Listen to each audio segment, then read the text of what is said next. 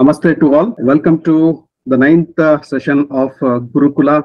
A hearty welcome to all of you on behalf of Easy Ayurveda. We have the guest speaker of today, Vaidya Kashinath Samagandi sir. So may I have the privilege of introducing our guest speaker, who is also a privileged personality in the field of Ayurveda, Swastarutta and Yoga. Vaidya Kashinath Samagandi sir is a PhD in Swastarutta and Yoga, works as Associate Professor in Department of PG Studies in Swastarutta and Yoga in National Institute of Ayurveda, Jaipur, and he has specialized in many areas, so like Ayurveda, dietetics and modulations, Ayurveda lifestyle, yoga in personality development and therapeutic yoga, and many others. Having a big grand experience in teaching and also clinical research for more than 14 years, sir has guided many students in post-graduation and also PhD levels. So his many international visits and participation also against his name, nominated by Ayush Ministry. That's a big privilege.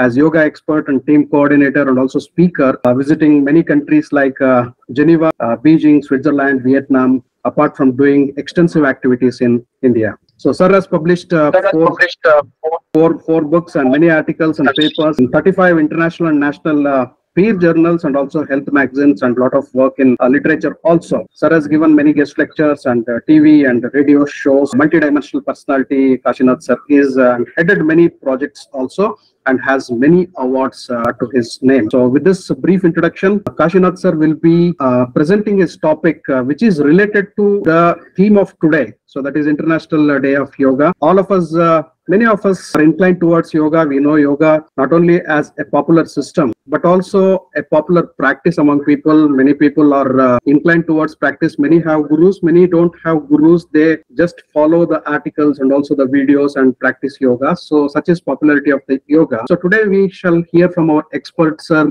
Dr. Vaidya Kashinath Samagandi sir. So about vital etiquettes during self-yoga practice. So this is the topic sir will be speaking. Kashinath sir, over to you. Thank you, Raghuram sir. Shubham karoti kalyanam arogyam dhanasampadam shatru buddhi vinashaya Deepajyoti namastute Deepajyoti parabrahma Deepajyoti janardana Deepo haratu me papam Deepajyoti namastute. Namaste to one and all, and the topic which I am going to discuss today is vital etiquettes in self-yoga practice. So purpose of discussion these, especially this point, is that because nowadays people, as Raghuram Bhatt sir told, that many people started practicing yoga when the yoga is announced as the International Day. So because of this publicity, people are started practicing. But whether the people who are practicing, whether they are taking the directions or guidance from the experts, this is the question of thinking. Because many people, just by seeing the videos or by just reading the books, they start doing the yoga. But we don't know exactly if any yoga which is practiced without any guidelines, how exactly it is going to affect your body adversely. Because when you see any article related to the yoga, most of the time we will get the articles which shows that yoga has one or other benefits. Very rarest to rare, we get certain articles which shows that yoga, if it is practiced improper way, even it may give rise to the very complicated complications. So that is the reason. So whenever we want to practice any kind of yoga, so ultimately even we need to understand what are the fundamentals, how we need to incorporate when we are practicing by our own. So that is the main intention why it chosen this topic to discuss with you. So coming to the introduction, as we all know that the present era, it is called as a technological era. So day by day, technology is escalating like anything, and day by day it is attaining new heights. And if we say that all the digital media, what we are able to see now, it may be the Facebook or it may be WhatsApp, Twitter, Reels, Shorts, all the Instagram, everything are all the outcome of the technology. Because through this technology, even various knowledge is also catered. So it may be the knowledge related to the astrology, astronomy, finance, or even health, or even it may be the well-being. So such a vast knowledge is catered through these digital media. But when we see the percentage of acceptance, which kind of knowledge is accepted by which kind of people, again it says that more than 60 to 70% of knowledge which are related to the health and well-being, they are well accepted by the public. So it indicates that people are very much eager towards to preserve their health, they promote their health, and even if they are the victim of any kind of ailments, even they want to rectify that ailments by following particular healthy ways or healthy living. So that is the reason. So here, because of this technology, because of these digital media, knowledge is scattered. But here, acceptance, obviously, as I stated, knowledge which is related to the health and well-being are more accepted. But whenever they are accepting, again, whether the public is going to analyze that what the knowledge they are getting through the social media or digital media, whether they are genuine or not. Because many people in my OPD, many people they come and they will say that, sir, I got one message related to particular lifestyle modality, whether is it true or not, whether I need to practice it or not. And some people, they say, sir, we got some clip related to the yoga, and we started practicing that. So in such a way, they are practicing, but they are not able to analyze which kind of lifestyle modality, which kind of yogasana or any procedure related to the yoga, whether it is going to affect them directly or indirectly. They are not at all analyzing just by seeing the number of trolls, by seeing the number of likes, by seeing the number of shares. Just they are accepting and they are incorporating those things in their day-to-day life. But exactly how exactly the coin has two sides.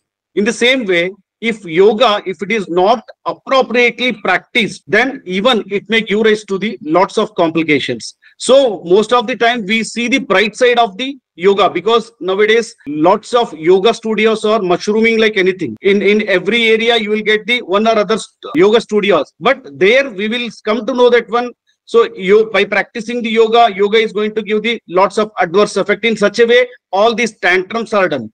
But there is no any institute or there is no any yoga studio which says that, okay, one of the complications occurred in our institute or in our studio while doing particular asanas. They never expose or they never mention these things, because if they mention, obviously they can't run their business.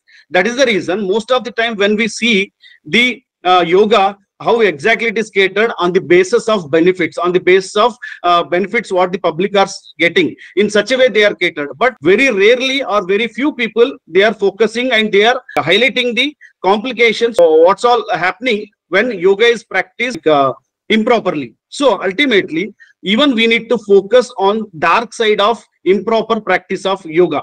In general, yoga has ultimate benefit to our mind and body. But if it is practiced improper way, again it may give rise to the lots of complications. And one complication, complications what we are going to see, that is not exactly by the yoga, but it is mainly because of it may be the flaw of the instructor, or it may be the flaw of the patient or a health seeker who is going to practice the yoga. Because we know that being instructors, there are many instructors. Some instructor might be not having the knowledge regarding the anatomy, regarding the physiology of the body, even pathophysiology of the particular disease.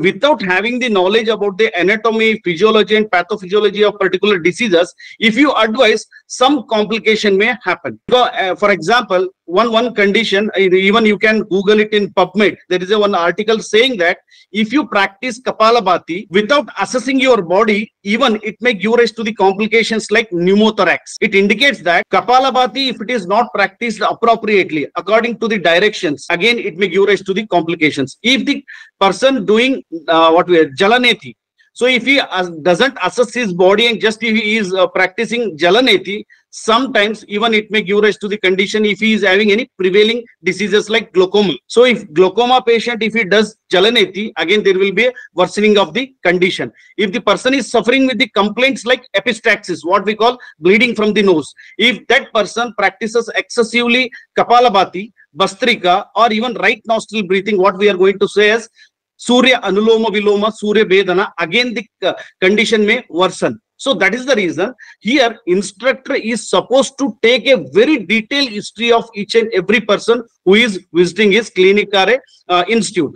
Without assessing or without taking the history, if the person start advising, again there might be a chance of complication. That is mainly because of the flaw of the instructors. And even you know that because even when we go into any studio, we will see various pictures which will be depicting like person is doing the inverted series like Shirsasana or advanced series, but they are not preferably advised for each and every individual. Those are displayed to attract the health seeker. But if any health seeker expecting those pictures and he is also expecting to do that one, if his body is not suitable to perform particular inverted series, again there might be a chance of complications. So that is the reason instructor duty is to assess the anatomy appropriately, physiology and pathophysiology of the particular condition. Then he need to advise. Otherwise, he will end up, patient may end up in the complications. And another flaw, what we are going to see is the flaw from the patient side or flaw from the practitioner. Because once he will visit the any studio and he will learn, but after going that, again gradually when he start practicing, one or other new thing he will start incorporating in his routine practices. That new thing, whatever the patient is incorporating, whatever the health seeker is incorporating in regular practice, if it is not suitable to his body, again it is going to affect the patient. So it may be the patient flaw. And very importantly, there are lots of ailments which will be prevailing in the childhood, and later by rectifying their lifestyle, some diseases might be subsided. So at that time, patient may forget to recall those things and explain these childhood problems to the doctor. At that time, again, if you fail to ask all the detailed previous history, again, if the person is suffering with any prevailing diseases long back, like for example, what we call epilepsy. Most of the time in villages in India, preferably, most of the people will try to hide this complaint of epilepsy, because there is a thinking that if people will come to know that one person is suffering with the epilepsy like conditions, even they may not get appropriate bride or a groom. So such a myths are there in village population. So many people will try to hide such complaint. And if the person is having any complaint of previous history of bleeding from the nose, even sometimes patient may forget to recall at the time of interaction with the doctor. At that time, again, if the person is having such kind of prevailing diseases, and if he practice certain asanas or particular shatkriyas, those prevailing conditions which were long back in their body may again come out, and they may give rise to the complications. So that is the reason duty of a instructor or a duty of the expert is to assess each and every part. Even he need to take the history of the prevailing diseases, and even if he is having any diseases previously, even he need to take the detailed history. Otherwise, again, there might be a chance of consequences, and which may give the bad name to the yoga. So that is the reason consequences. Why it's happening? Because of instructor flaw, or it may be because of practitioner's flaw, or it may be because of the patient flaw. Because patient is also, whenever he visit any doctor, he need to reveal each and everything. What is his health status, he should reveal. He is not supposed to hide the things. If he hide, then obviously he will end up with the complication. So before we understand what exactly the basic etiquettes we need to practice whenever we are practicing any kind of yoga, just we need to understand even what exactly yoga literature say, because there are numerous textbooks related to the yoga. You all know that it may be the Patanjali Yoga Sutra, or it may be the Hatha Yoga, or it may be Gheranda Samhita, or it may be Shiva Samhita. There are various texts of yoga. Again, the concept which are explained in the Yoga Shastra are not available in single literature. They are totally dispersed, because if you want to practice the Shatkriya, then you need to refer the Hatha Yoga or Gheranda Samhita. If you want to understand the Dharana, Dhyana, Samadhi, then you need to focus on the Raja Yoga. So in such a way, knowledge is totally dispersed. So being a doctor or being the instructor, even we need to have a very detailed knowledge of each and every text. Then only you will be able to advise the yoga appropriately. And again, whenever you see the verses in the Sanskrit, in the the Ayurveda, in yoga literature, it may be Patanjali or it may be Hatha Yoga. Most of the concepts, when you read the sutras, you feel that they are not at all revealed completely. Sometimes we feel that all the knowledge is concealed. And even Hatha Yoga Shastra also, in many verses, it says that, like for example, Hatha Yogam Gaupyam. That is, Hatha Yoga says that all the Hatha Yoga Shastra Jnana is not supposed to be revealed to each and every person. So many things, whenever while explaining the Shatkriyas, again he says that Shatkriyam Gaupyam. We need to keep secrecy in explaining the Shatkriya. So again, why they mentioned this Gaupya, why they mentioned to maintain the secrecy, again indirectly they want to say that if the person is willing to practice and if the person is eligible to practice, then only you are supposed to advise. Otherwise, you are not supposed to force any person to practice particular asanas or particular yogic kriyas. So that is the reason in many verses, in many sutras, they had mentioned the terms like Gaupyam. We need to conceal it. And again, whenever it comes to the practicing the yoga, again, most of the time we ignore lots of basic points. Because, for example, whenever you are practicing yoga, even we need to prepare our body before you practice the yoga. But we don't prepare our body. That is, we won't prepare our mind. We won't prepare our body. Without preparing your mind and body, if you end up into the advising the any yoga, again, that unprepared mind and body may end up into the complications. So, and a lot of things are even available in the like scientific literature. As I stated, if you want to advise any yogic procedure to any complaints, first we need to see, is there any reference in the classics, in the sense, if there is any, is there any reference in the yoga literature. If you could not find any literature base, then next point is you need to assess any published research articles, scientific research articles. If you are not able to get that one, then next will be why logically you need to think and you need to advise the yoga. If you don't do these three things, then sure there might be a chance of complication. So first you need to see the Shastra, you need to learn the literature correctly, and otherwise you need to go for the scientific research data which are available, or else at least logically you need to advise the appropriate yoga. And another is that yoga, we all know that yoga is more practical and less theoretical. So being a practical, many things will be practitioner will come to know when he will go on practicing. Without any practicing, if you are advising, then you are not an appropriate yoga teacher. You need to practice, because when you start practicing regularly, yoga itself will start teaching you many things.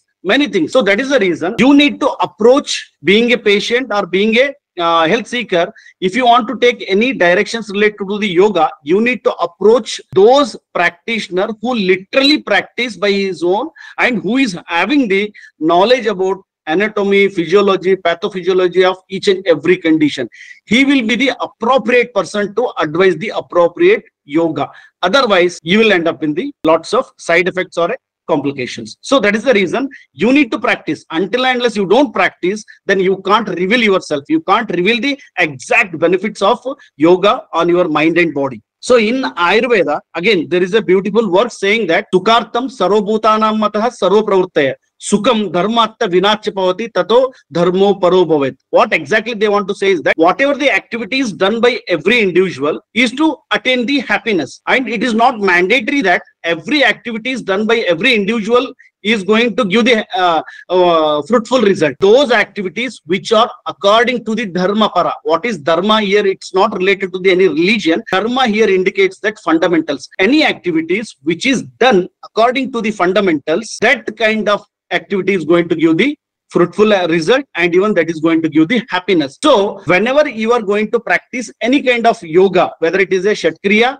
or whether it is a asana, whether it is a pranayama or whether it is a meditation, any kind of asanas or any kind of yogic things, if you want to practice, first and foremost, those practices should be according to the doctrines of the yoga or according to the fundamentals of the yoga. So you need to abide to the principles. If the principle says that you need to practice in such a way, then you need to practice, because you know that in day-to-day practices, what's happening is that whenever people will come in my OPD, they say that if I interact with them, how exactly you practicing yoga? Many people they say, sir, as soon as I get up from the bed, then I will just attend the nature calls. After attending the nature calls, then I will start practicing pranayama. after pranayama, and I will go for practicing meditation. And if there is a time, then I will practice asanas. So in such a way, people are answering. That is, there is no any systematic approach. So Ayurveda, Yoga Shastra always says that whenever if you want to practice Yogasana, always we need to practice from the hygiene, that is Shauchakriya.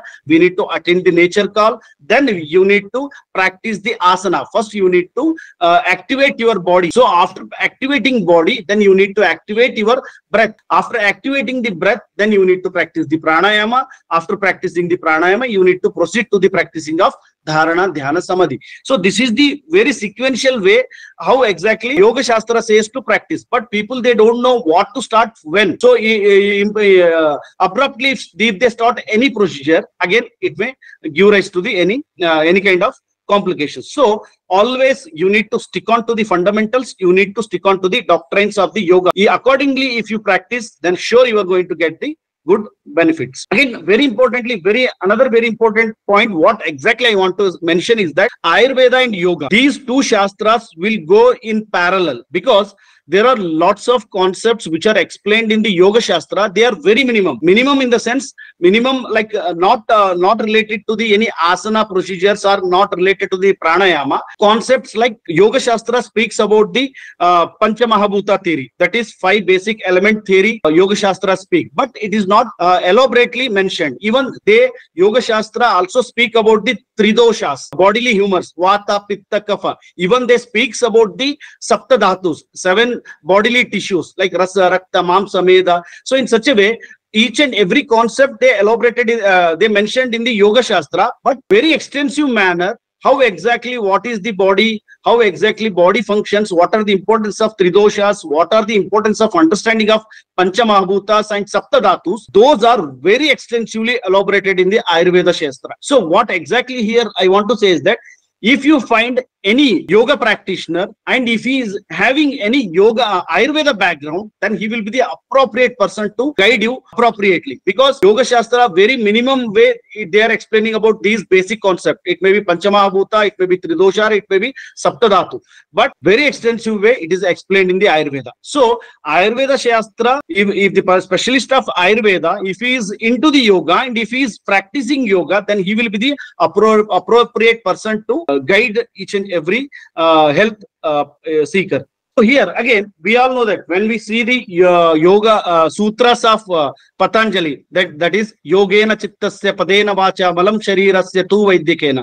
So this verse literally says that Yogena Chittasya, yoga is preferably meant for the psychological disorders, or preferably meant for the maintaining the mental status. That is Yogena Chitta. Chitta is nothing but the mind, mana. So again, even in Ayurveda Shastra also, we have same version, that is like Patanjalim Mahavasya Charaka Prati Samskrutam Manovak Kaya Doshanam Harte Haipate Namaha. Even first verse of Charaka Samhita Tika, first quotations Tika also, they says that Patanjalim Mahavasya, Patanjali Yoga Shastra is preferably meant for the managing the psychological disorder. So when we see both the verse of the Ayurveda and verse of the Yoga Shastra, both they says that they are meant for mind. But nowadays, many people are utilizing the yoga for the all-round personality development. Is it true, or is it right way what they are doing? Yes, it's a right way. Even though they mentioned that Yogena Chittasa, yoga is meant for managing the psychological disorders. Even in the journey of controlling your mind, even you need to control your breath. In the journey of controlling your breath, even you need to control your body. That is the reason when you control your body, ultimately your physical status or your physical personality will go on glooming. In the same way, when your physical body is gloom, then gradually even you can move towards the like controlling your emotional or even psychological aspect of your body. That is the reason yoga is just not related to the controlling the psychological factor. Even yoga is considered as the all-round personality development. It will develop your physical, mental, social, spiritual, emotional and vocational aspect of your health. So it is an absolute package for your personality development. But as I stated earlier, nowadays there are different types of yoga which are available in the market. You know that, especially yoga in the sense, in different schools of yogas are also there, and even weird methods of yoga practices are also there. Like for example, what we say here, you can see that beer yoga. Again, this is nude yoga. These are the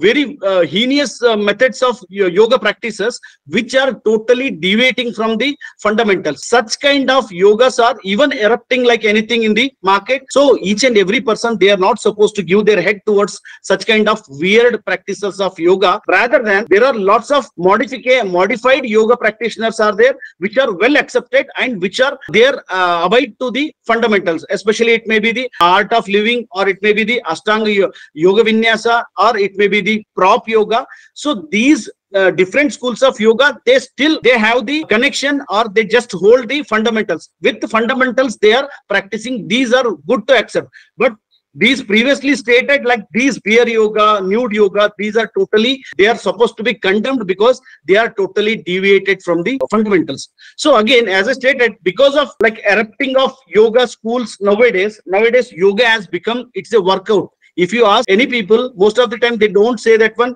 I am going for practicing the yoga. Most of the time I am going for yoga workout. So yoga is not the workout, but it is the work in. We need to work on in yourself. That is, you need to work on your mind. Yoga is work in. Yoga is not about the racing. Now it has become the competition.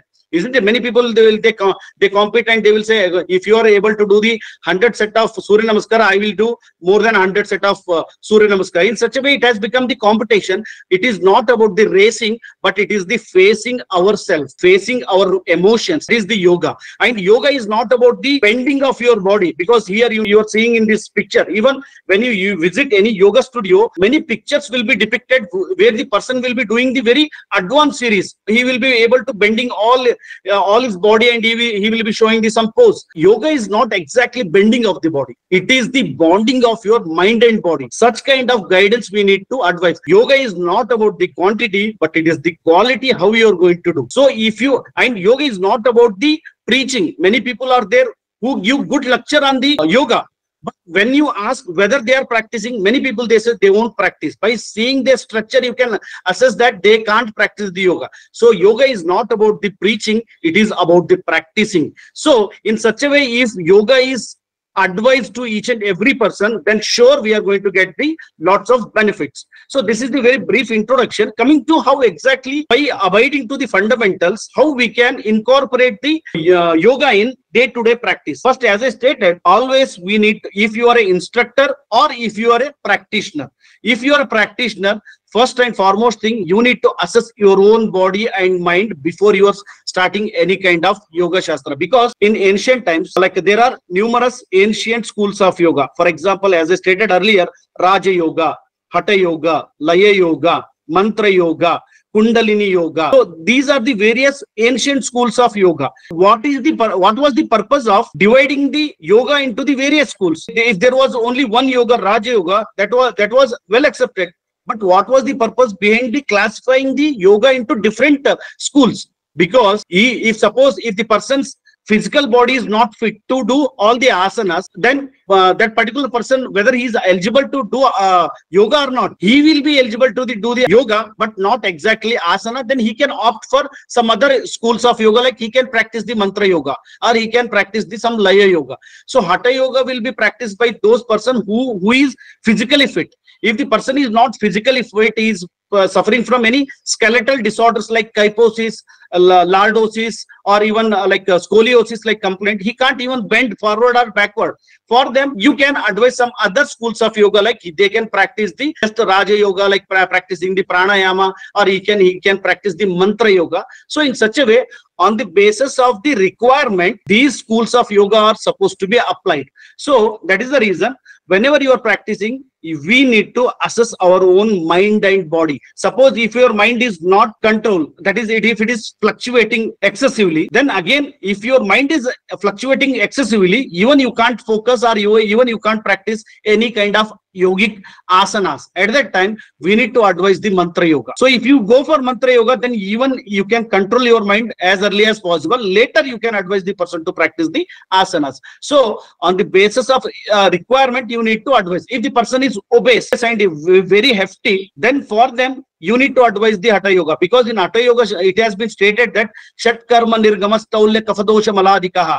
If there is an excessive accumulation of kapha dosha, if there is an excessive deposition of adipose tissue in your body, then first we need to take out the adipose tissue which is accumulated excessively. That is possible when the person practices the Shat Kriyas. So for them, Hatha Yoga is preferably advised. In such a way, on the basis of your mind and body, you need to select which kind of schools of yoga you are supposed to practice. Another very importantly, even we need to give more focus towards the contraindications, because indications, it's in general way it has been stated that samatvam yoga muchyate. Yoga will bring back the equilibrium in your body. It balances your mind and body. That is there. But if you don't know the contraindication, then that will again affect your body adversely. Suppose if any patient, if he is suffering from the diseases like hypertension, if that person practice excessively Kapalbhati or right nostril breathing, if the person practice forward bending asanas like Padastasana, Paschimottasana, then same hypertensive condition will get worsened, because forward bending asanas or any kind of pranayama which increases the intra-abdominal pressure, which increases the intrathoracic pressure, such kind of pranayama again worsen the conditions like hypertension. So for them, obviously Kapalabhati is totally contraindicated. So in such a way, first we need to ask about the contraindications. Whenever the health seeker comes, or if you are practicing yoga by your own, if you are the victim of any condition, first you need to see whether you are eligible to practice particular asanas or not. You need to assess. In general, what I want to say is that, for example, diseases like hypertension, hernia or hypergastritis, recent abdominal surgery, disc bulge, disc prolapse, or even complaints like hypertension, glaucoma, migraine headache, or even conditions like epilepsy, epistaxis. So these are the pressure-induced complaints. If the person are suffering with, or if the person are victim of these conditions, they are not supposed to practice any kind of asanas which put the pressure on the abdomen. Like forward bending of asanas are totally contraindicated for these kind of people. And pranayamas which increases the intrathoracic pressure like Kapalabhati, Bhastrika are totally contraindicated for these kind of patient. If the person is victim of depression, he is not eligible to practice the meditation. Nowadays, meditation is advised to each and every person. If the depressive patient excessively practice the meditation, again the condition will get worse. So for them, for depressive patient, meditation is totally prohibited. Rather than you need to advise some other like provoking kind of activities like Kapalabhati, Bhastrika. They are very good in condition like depression. If the person is more anxious, if the person is the victim of anxiety like condition, for them depression is for them pranayama or meditation is ultimate. For anxious person, meditation is best. For depressive person, meditation is totally prohibited. In such a way, indications or contraindications are very, very importantly you need to assess, and you need to practice the yoga. Again, coming to the basic rules and regulations. So here again, whenever we think about the rules, first and foremost thing what strikes your mind is what is the appropriate time to practice the yoga. Whether we need to practice in morning or evening, whether it should be practiced in the empty stomach, or whether it should be done by drinking the water. So these are queries usually people will be having. But appropriate time, again, it depends upon the practitioner. Suppose if you are a new practitioner, then you always opt to practice in the evening. If you are already a practitioner, then preferably you need to practice. You need to start practicing in the early morning, because you know that in classics it has been stated that there are 4 times to practice the pranayama: prataha, madhyana, sayam, ardharatre, kumbhakan, shanair shiti paryantam, chaturvaram samachare. That is 4 times person can practice the pranayama. That is prata, morning, afternoon, evening, and even in midnight also you can practice the pranayama. One sutra, there is very importantly what they say is that, like once asane drude yogi hitamitam ashanam gurupadishta margena pranayamam samacharet. Here what they want to say is that once if you master the asana, asane drude yogi, once if you master the asana, later in the presence of guru, in the presence of preacher, you need to practice pranayama. Asane drude yogi vashi hitamitam ashanam gurupadishta margena pranayamam samacharet. Here what they want to say is that pranayama is supposed to be practiced always after practicing the asanas, that is yoga asanas, yoga postures. So here it indicates that so even you can practice pranayama and asanas 4 times a day, that is morning, afternoon, evening, and even in the midnight. Again, it depends upon whether you are a new practitioner or whether you are a age-old practitioner. If you are a new practitioner, preferably opt to practice in the evening. Why? Because throughout the day, one or other activities we will be doing. So when you are doing one or other activities, your body will be having lots of flexibility. So if you start practicing yoga in the evening time, that flexibility also give the sense of positivity in you, and it will helps to maintain the consistency in the practicing.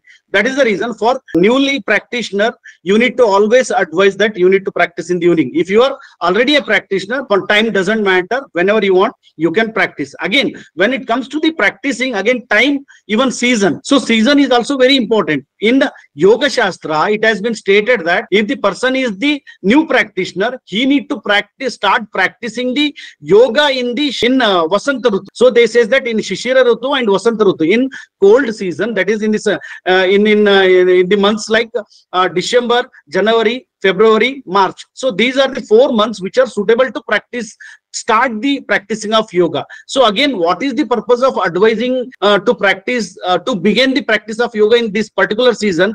According to the Ayurveda Shastra, Shishira Rutu or Shita Rutu, Hemanta and Shishira Rutu are considered as the seasons which will be having the good strength in the body. That is, in this season, people will be having the good strength. So that is the reason the person can utilize that strength in even performing any kind of asanas. That is the reason Yoga Shastra and Ayurveda Shastra says that person having the good strength in this season, he need to practice the Vyayama or he need to practice the asana. So on the basis of seasons, even he can opt the appropriate time to practice. Again, coming to the place, which place is suitable? Again, here we know that there are numerous places nowadays. People are even practicing the yoga. Even in submarine, in Indian Army, they are practicing the yoga, and even in polar region and even in high altitude also yoga is practiced. So there is no any limitation or binding for any place. You can practice wherever you need, but preferably you need to see that all the ambience should be comfortable. There should not be any noise pollution. There should not be any even air pollution. So if you are divide of if particular place is devoid of these pollutions, then that particular place is suitable. There is no you need to select the room which is totally clean and tidy, and they should be have proper ventilation. That is there. But if you don't have, even you can practice in the outside if there is a fresh air. So there is no any limitation for the place. And again, very importantly, pre-activities are very, very important whenever you are practicing the yoga. That is especially pre-activity, in the sense we need to prepare our body before you are going to practice. Like how you need to prepare. Ayurveda Shastra says that if the person is not having good sleep at the night, so if the person doesn't get the proper sleep at the night, Nidra Nasham Shiro Gauravam, it will leads to the heaviness of the body. Jadyata, it will leads to this lethargic like condition in the body, and even it may give rise to the body ache. So if the person is having Nidra Nasha, so all these complaints will be there in the body. So that person is not supposed to practice the yoga. So first, whenever you are practicing the yoga, first you need to see that last night how your sleep was. If it was appropriate, if you got a sound sleep, then you are eligible to practice the yoga, or else you are not suitable, because of loss of sleep or disturbed sleep, even it will disturb your routine practices. So if you don't get proper sleep, then don't practice that day. Next day, or even in the evening, after taking a good nap, power nap in the afternoon, you can practice in the evening. So first we need to see the sleep. how night sleep, how exactly it was, how qualitatively it was. The next, after that, if you had a good sleep, the next is that you need to clear your bowel. It is a mandatory that you need to clear your bowel. After clearing your bowel, you need to practice. Withholding the bowel, if you practice the yoga, obviously you know that it will increases the abdominal pressure, which indirectly puts the increases the thoracic and intracranial pressure. Some complication may happen. So it is a mandatory that you need to clear your bowel. Next, you need to drink the near about 300 to 400 ml of water. Preferably, it depends, the quality of the water depends at what time you are getting up, because Ayurveda Shastra has the concept of Ushapana. Ushapana is nothing but drinking the water in Brahma Muhurta. That is, Savitu Samudaya Kale Pibet Ashta Prasurta Jala. Ayurveda says that if the person get up in the Brahma Muhurta is nothing but 96 minutes before the sunrise. If person get up in this particular time, then he can take the normal water, neutral water.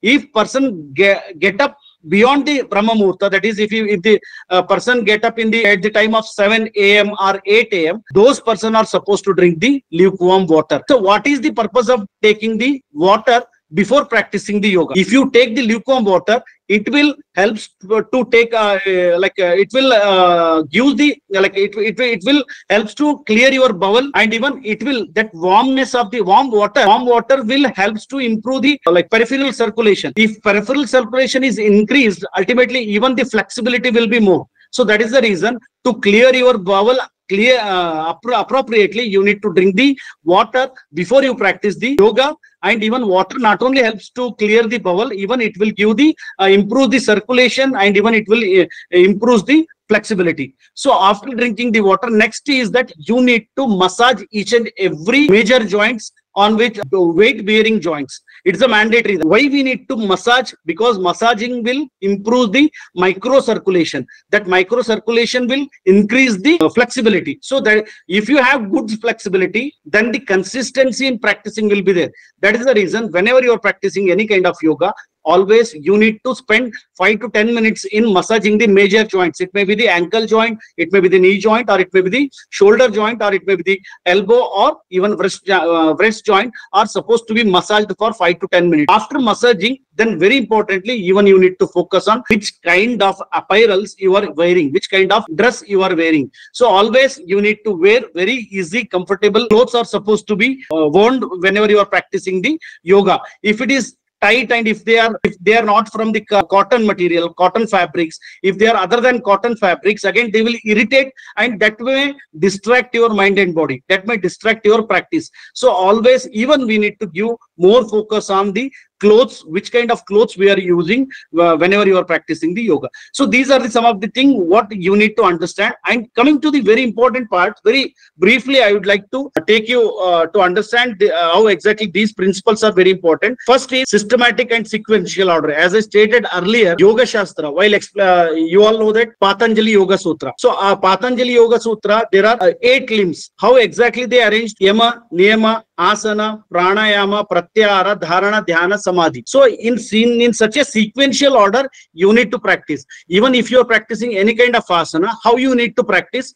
First, you need to practice from the loosening exercise, warm-up exercise. After warm-up exercise, you need to practice the standing series, then sitting series, then prone, then supine. After supine series, then you need to practice the pranayama. Again, while practicing the pranayama, first cleansing pranayamas. Cleansing pranayamas are nothing but like Kapalbhati, Bastrika, Nadi Shodhana. First, we need to start with the cleansing pranayama. Then next, you need to proceed to the heating pranayama. Heating pranayams are nothing but right nostril breathing, Surya Anuloma Viloma, Surya Bedana. Then later, next you need to enter into the practice of Chandra Anuloma Viloma, Chandra Bedana, that is left nostril breathing. Then later you need to end up to the practice of soothing like of pranayama, like Brahmari. So this is the very sequential order Yoga Shastra says how you need to practice. If there is any haphazard in this sequence, then obviously you are not going to get the good result. One is that sequential order is supposed to be practiced. Pranayama is supposed to be practiced after practicing the asana.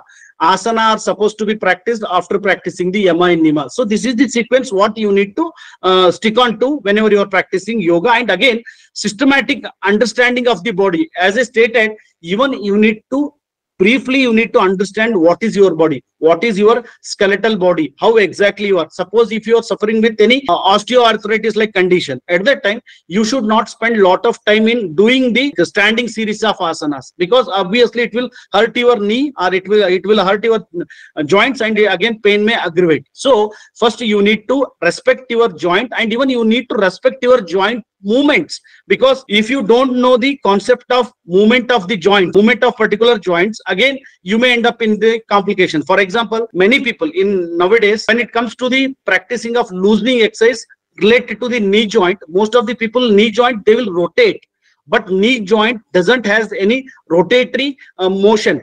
It is only flexible and extension. So when there is no any rotation, but if you forcibly rotating your knee joint, then again there is a chance of rupture of ligaments. So you need to always understand the movement of each and every joints. When it comes to the shoulder joint, it can be rotated, it can be extended, it can be flexed, adduction, every movement you can do for the shoulder. So first we need to see the skeletal body, how exactly it is there. Suppose if you are suffering with any diseases related to the vertebral column, it may be disc bulge. If you are a victim of disc bulge, don't do the forward bending. If you are suffering from the cervical spondylosis, don't practice Kapalbhati and Bastrika. So first you need to understand your anatomy, you need to understand your physiology, and you need to understand your, even if you are suffering with any diseases, you need to understand the pathophysiology. In such a way, systematic observation of your mind and body is needed, and next, very sequential order you need to proceed.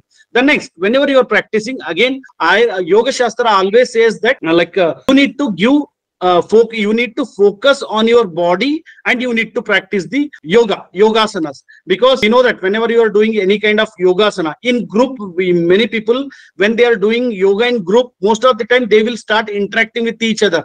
So that should not be there. So whenever you are doing any kind of asanas, you need to focus your mind completely. Your awareness should be on each and every body part. Suppose if you are doing any sideward bending, your awareness should be on your waist, on the trunk region. You need to see which part of your body is pulling, which part of your body is compressing. You need to absorb, because again, this is not exactly Shastra says. So Yoga Shastra, Yoga literature says that whenever you are practicing yogasana, you need to practice with complete awareness. If you are doing yogasana, but your mind is in kitchen, if your mind is in office, then you are not going to get any kind of result. So always with complete awareness, you need to take body and mind together to get the appropriate result.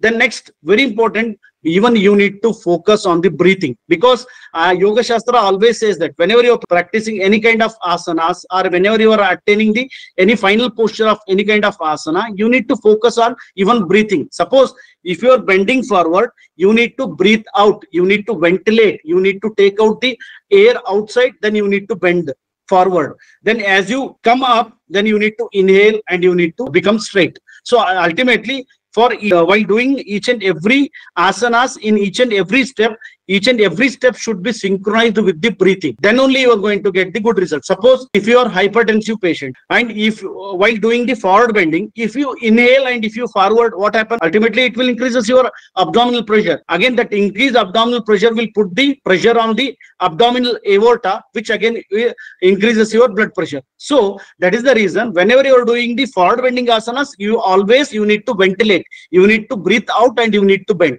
in such a way. In every movement, you need to synchronize with the breathing. The next is that, very importantly, you need to always end particular asana with the counter pose, because nowadays we don't focus much on counter poses. Counter poses in the sense, suppose if you do the Paschimottanasana, if you do forward bending of asana, then you need to do backward bending and you need to end the particular asana. Suppose if you do one set of forward bending asana, later you need to bend at least for few seconds backward. That is counter pose. If you don't do the counter pose, again there might be a chance of complications. So always after practicing particular asana, you need to end up with the counter pose. Then another very important part is dispersion. Dispersion is nothing but just relaxing your body. After practicing particular asana, you need to pause your practice for 5 to 10 seconds. When you pause your practice, then that will help to conserve the energy which is lost during the practice of particular asana. Conserve the energy and to focus on each and every body parts, you need to give 5 to 10 seconds of pause after practicing of every asanas and counterpose of asanas. In such a way, these are the very important thumb rules which are supposed to be avoided while practicing the, which are supposed to be stick on to the while practicing the particular asana or yogic kriya. So just these are some of the examples of counter poses. Suppose if you are doing the Paschimottanasana, you need to end up with the Chakrasana. If you are doing the Halasana, then you need to practice the Setubandhasana. So if you are practicing the Shirsasana, then you need to, after Shirsasana, you need to practice the Tadasana or Namaskarasana. In such a way, asanas are supposed to be practiced with the counter poses. So again, some myths are there when it comes to the practicing of yoga. That is very basic myths like practicing advanced series of asana is yoga. No. It is not mandatory that if you are able to practice the advanced series, then only you are called as a yogi, or then only you are called as that you are practicing the yoga. No, even without doing advanced series, basic asanas with complete awareness, if you do, complete focusing on your breathing, if you do, even that will also give the miracle result to your body. So practicing advanced series of asana is only considered as yoga is absolutely myth. It's a wrong statement. Age matters for yoga practice. No, there is no any limitation for age, because in Ayurveda, in Yoga Shastra, it has been stated that Yuva, Vruddha, Ativruddha, Vyadita, Durbala. So these are the 5 conditions where each and every person can, where the person can practice the yoga. Yuva, Youth, Vruddha, even in old age, and even Abala, that is the person who is having less strength, that is in childhood, even a person can practice. If the person is victim of diseases, Durbala, if the person is having less strength, even he can practice. If the person is Vyadita, if the person is suffering with any kind of diseases, even he can practice the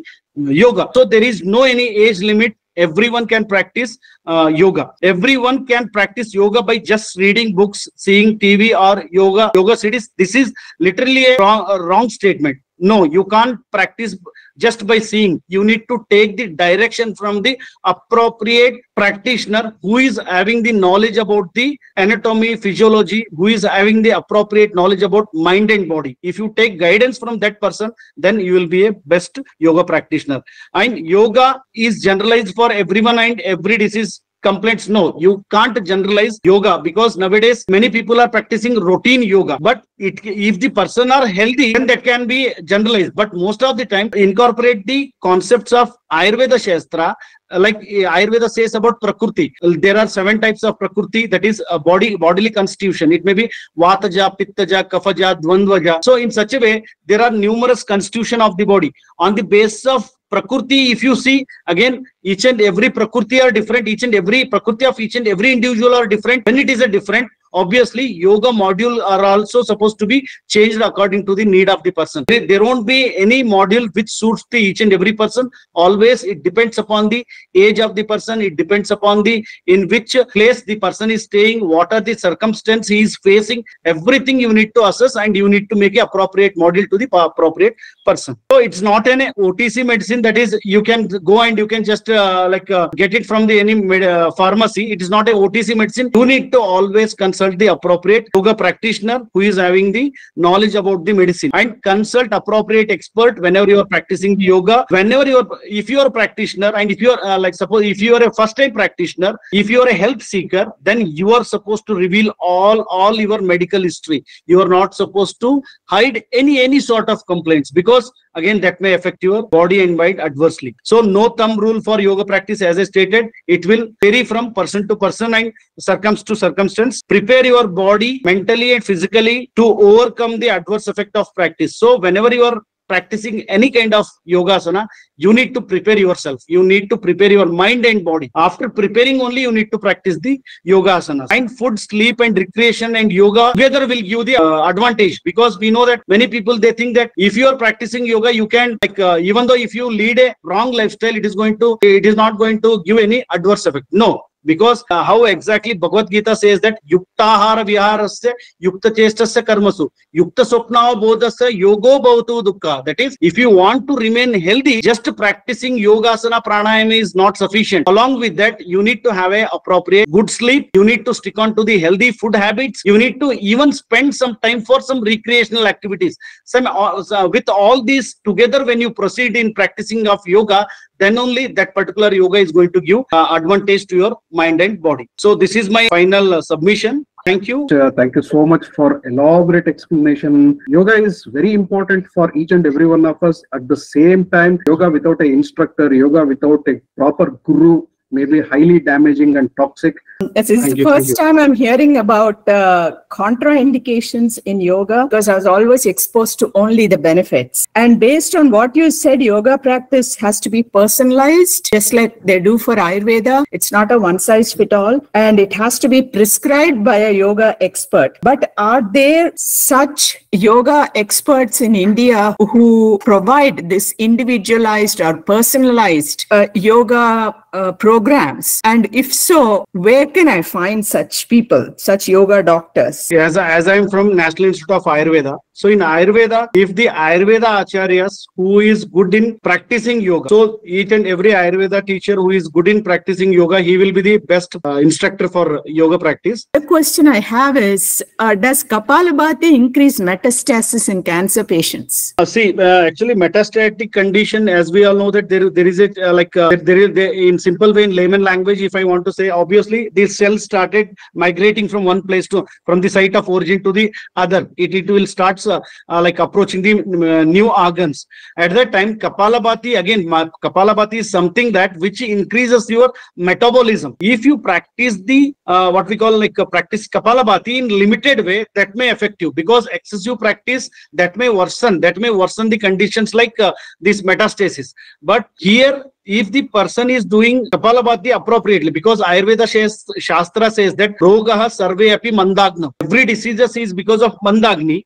So if you want to kindle your digestion and metabolism, so you can practice Kapalabhati and Bastrika. So appropriate, in limited way, in moderate way, if you practice Kapalabhati, that will help to maintain your proper metabolism. If your metabolism is proper, that metabolism helps to overcome the disease, because Ayurveda says that, especially Agni, like Ayur Varna Balam Swastham Utsaha Upachaya Prabha Ojos Tejo Agnaya Pranaschagni Hetuka. That is Agni, that is digestion power itself is considered as the immunity. So immunity and strength of the body mainly depends upon the Agni. So if you want to maintain your metabolism and digestion, you need to practice Kapalabhati. So if you moderate way, if you practice Kapalabhati, it will maintain your Agni, which improve your immunity. That immunity may prevent the spreading of the cells. That is, it may prevent the metastasis like condition. Suppose if you excessively practice Kapalabhati, then that may worsen the condition. So moderate way of practicing Kapalabhati is absolute. Again, what should be quantity? It depends upon the status of the metabolism, status of the digestion power.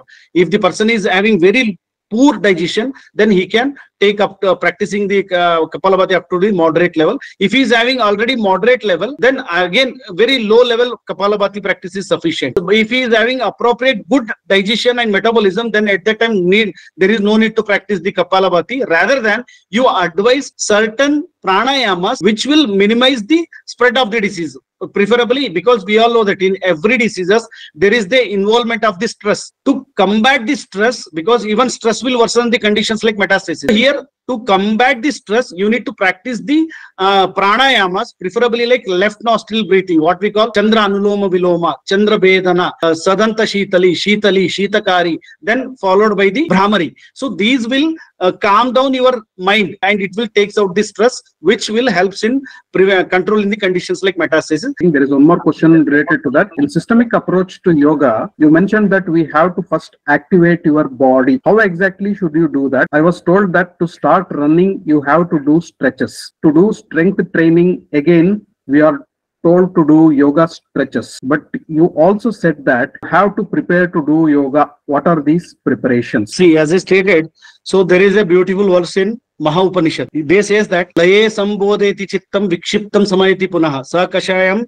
Vijanayat. So what exactly they want to say is that, like Laye Sambodeti Chittam, if you are in the state of lethargy, if you are in the state of inertia, then you need to activate. Laye Sambodeti Chittam Vikshiptam Samayati Punaha. Suppose if your body and mind are highly activated, then you need to calm down. So when you activate and calm down together, will helps to control your mind. So here, whenever we are practicing any kind of asana, suppose after your night sleep, as soon as you get up, obviously your body will be in the, your mind and body will be in the state of lethargy, a state of inertia. At that time, you need to do activity. You need to activate your body by doing all this stretching or running or even warm-up exercise, even Surya Namaskara. Suppose if you're practicing yogasana in the evening, at that time, because of the nature, your mind and body are already activated. At that time, just moderate amount of loosening exercise followed by all these like pranayama you can do. So again, it depends upon the status of your mind and body.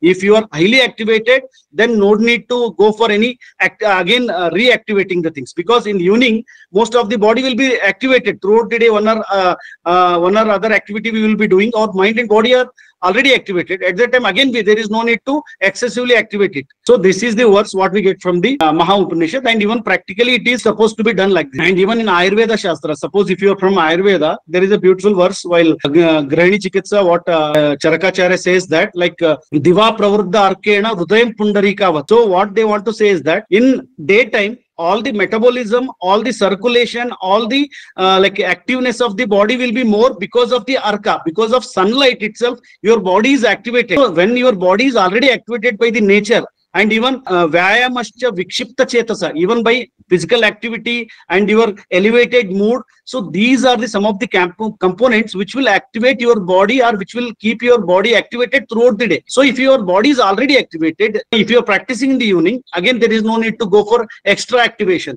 Joe Marine ji suggests, would like to add the suggestion in preparation to yoga practice after good sleep, bowel cleansing and drinking warm water is to add Abhyanga for all mature people. Thank you for a wonderful and complete class. Namaste. So, and especially when it comes to the good sleep, Ayurveda literature has beautiful verse. Even because when we focus on sleeping, especially Ayurveda says that Sayam Bhuktam Lagu Hite Samayam Manastuchi. So if you want to get a good sleep, there are many factors you need to focus. Sayam Bhuktam, you need to have meal in the Sayankala, that is in the early evening, food between 7 to 8. Sayam Bhukta, in the evening you need to have the food. Sayam Bhuktam Lagu Hite, the quality of the food what you are going to have, that should be easy digestible, and it should be hita. It should not be like activating your, nowadays people have the habit of eating these pizza, burger, all these spices at the evening. That should not be done to get the good sleep. And Sayam Bhuktam Lagu Hite, and even you need to be free from all sort of your psychological activities. But nowadays, even we will carry our office to our home. Even we will do lots of office work, pending office work in the house. That should not be done. Even we are making nowadays to learn, or we make the kids to do their homework at the late night after the food. That kind of activities are not supposed to be done. And Ayurveda also says that even which kind of beddings you are using, even you need to focus to get the good sleep. Ayurveda says that Vasarante Pibet Paya, even you need to drink milk after having the dinner to get the good sleep. Padabhenga, Shirashravana Padeshu Visheshena Shele. Even Ayurveda says that you need to go for massaging your foot before going to bed. Foot massage also induces the good sleep. Even Ayurveda says that nasal installation, what we call Pratimarshanasya, Dinante Pratimarshanasya, Nidra Sukha Prabodhanam. So Nidra, proper to get the good sleep, even you need to go for nasal installation at the evening. Lots of tips as given in Ayurveda literature. If you incorporate, then obviously you can get the good sound sleep. That will help to like practice the yoga next day appropriately. You said that when doing pranayama, one first must do cleansing and then warming pranayama. What if a person has health issues associated with pitta dosha? Wouldn't cleansing and warming pranayama be contraindicated? That's the question, sir. Yeah, that's a good question, because as I stated, you need to incorporate the concept of prakriti. If the person belongs to the pittaja prakriti, and if the person is suffering from any kind of pittaja vadis, it may be the amla pitta, or even it may be the vata rakta like that, or pittaja vadis. At that time, obviously, heating pranayamas like what we call Surya Anuloma Viloma, Surya Vedana are not supposed to be advised. And even Kapalbhati, Bastrika, which are considered as the cleansing pranayama, are not supposed to be advised. For them, in cleansing pranayama, Nadi Shodhana, what we call right alternative nostril breathing can be advised. In cleansing pranayama, there are three types of pranayama. One is Nadi Shodhana, what we call Anuloma Viloma. Next is Kapalbhati and Bastrika. So for Pittaja Prakriti or Pittaja Vyadhi, you need to omit this Kapalbhati and Bastrika practice. Just advise the Nadi Shodhana, followed by the left nostril breathing. Surya, Chandra Anulom Viloma, Chandra Vedana, Sadanta Shitali, this kind of pranayamas you can advise. Isn't Surya Namaskara a group of yoga asanas? So Surya Namaskara can be done prior to doing yoga asana? Yeah, obviously, as I stated, like Surya Namaskara, it is a set of asanas, and even being a set of asanas, so you can practice it before doing any kind of asana, and even you can take it as a like warm-up exercise. You can practice, no issues. So thanking Kashinath sir, a goodbye, big thank you, and plenty of love from Easy Ayurveda. Namaste.